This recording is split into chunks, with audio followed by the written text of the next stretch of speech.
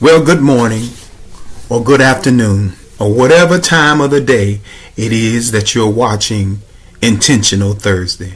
I'm your boy, D. Ralph. Today's scripture text is found in 2 Corinthians 4 and 18. 2 Corinthians 4 and 18. The New King James Version says, "While we do not look at the things which are seen, but at the things which are not seen, for the things which are seen are temporary, but the things which are not seen are eternal." The Amplified Bible says, "So we look not to the things which are seen, but at the things which are unseen. For the things which are visible are temporal, just brief and fleeting, but the things which are invisible are everlasting and impressionable." The New Living Translation says, "So we do not look at the troubles we can see now. Rather, we fix our gaze on things that cannot be seen. For the things we see now will soon be gone, but the things we cannot see will last forever." And the Passion Translation, "We do not focus our attention on what is seen, but on what is unseen. For what is seen is temporary, but the unseen realm is eternal." And again, my favorite translation, the God Word, "We do not look for things that can be seen, but for things that can't be seen. Things that can be seen are only temporary, but things that can't be seen last forever." So far, the scriptures.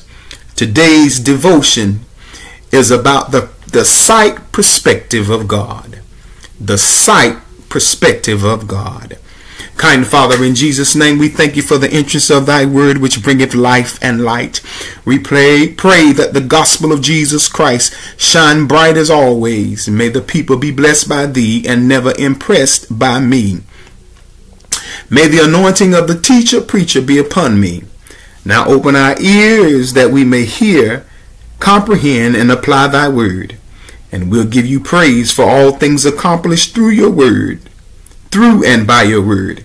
Let the words of my mouth and the meditation of my heart be acceptable in thy sight, O Lord, my God, my strength, and my redeemer. And every glad heart said, Amen. Well, let's dig into this lesson today, the sight perspective of God. The sight perspective of God. Paul's letter to the Corinthian Christians contains direct warnings, calling for profound shifts in their perspectives and behaviors.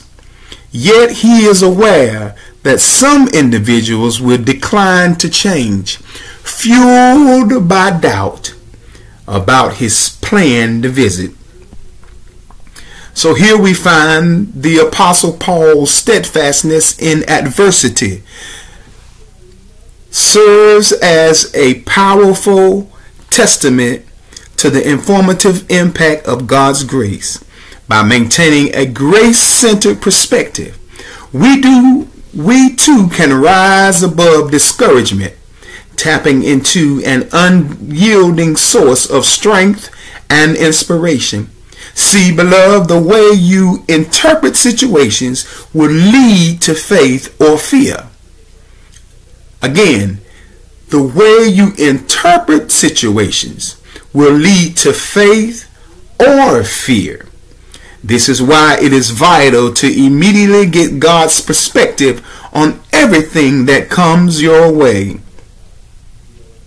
God does not see things the way we do. His wisdom is far greater. He has a perfect vantage point. Fear does not skew or block his view, and he wants to share his perspective with us. We need the mind of Christ. Rationally thinking has its limits. Faith unlocks God's extraordinary perspective. Obstacles become stepping stones when we yield to His wisdom, uncovering new possibilities and a deeper connection with Him in and through by Christ Jesus. When something irritates us and tempts us to react, the Spirit of God wants to soften our hearts and show us how to pray. With every opposition, God will release His wisdom and peace if we focus our attention on Him and become heavenly minded. So today, regardless of what happens, my fellow Christians, take a deep breath and find His presence. Ask for His perspective. And as you fix your heart on Him, you will discover it. Well, as believers, have a choice on how we respond to people. As believers, we have a choice on how we respond to people. Just because somebody makes you mad don't mean you have to respond in an anger manner. The perspective should be, God will vindicate me or handle the people, places, and things that come against me. But God will also look at how I respond to those same things, whether in anger or in faith.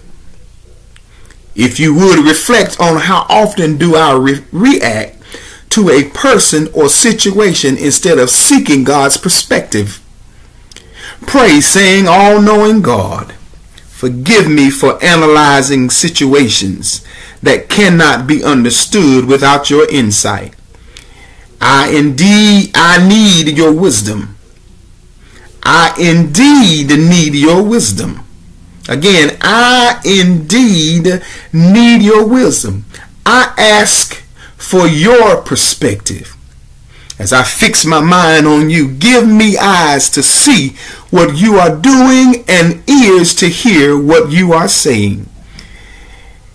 In the heights of your glorious presence, you will show me the way. So boldly declare this declaration: God helps me see from His perspective. In your life's application, pause and ask God to show you how He sees something in your life that needs a fresh point of view. Then adjust your response accordingly. Again, in your life application, in your everyday living, in your everyday thinking, pause and ask God to show you how He sees something in your life that needs a fresh point of view. Then adjust your attitude, adjust your thinking, adjust your response according to His perspective. Well, the comprehension, understanding of the whole matter is ultimately we will join Christ in basking in God's radiant glory, forever celebrating the triumph of faith. Until then, our journey will inspire countless others to embrace God's perspective through Jesus Christ, fostering a chorus of gratitude and echoes eternally. Well, thank you for tuning in to Intentional Thursday with your boy D. Ralph. Grace and peace from God our Father, the Lord Jesus Christ. Kingdom blessings through the sight perspective of God.